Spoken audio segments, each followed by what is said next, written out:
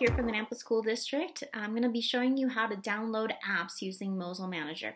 Now, a quick review of why we use Mosyle Manager. Because we are using iPads through the Nampa School District.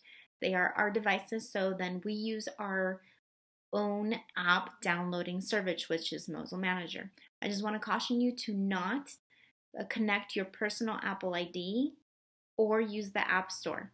Please, again, do not connect your personal Apple ID or use the Apple App Store to download apps, okay? Please make sure that you are using the manager to download approved apps, and if there is something that you need, make sure that your teacher has approved for you to download that app. Otherwise, you may not be able to download it, okay? All right, here we go. So, to download an app, you're going to find this icon. It says Manager, and it's got that little sound-looking thing. I'm going to click on it.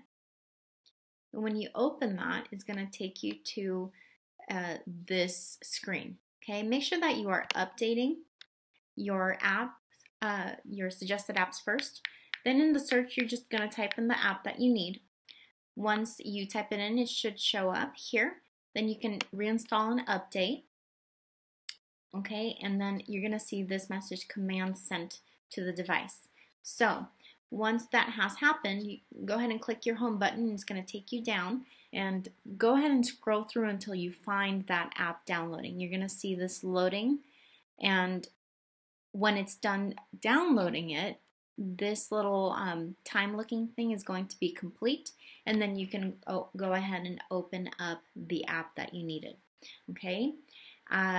Again, please make sure that you are not connecting your personal Apple ID and that you are using Mosyle Manager. Okay. If you have any questions, make sure that you are contacting your teacher in case an app is not available. Okay. Hope that was helpful.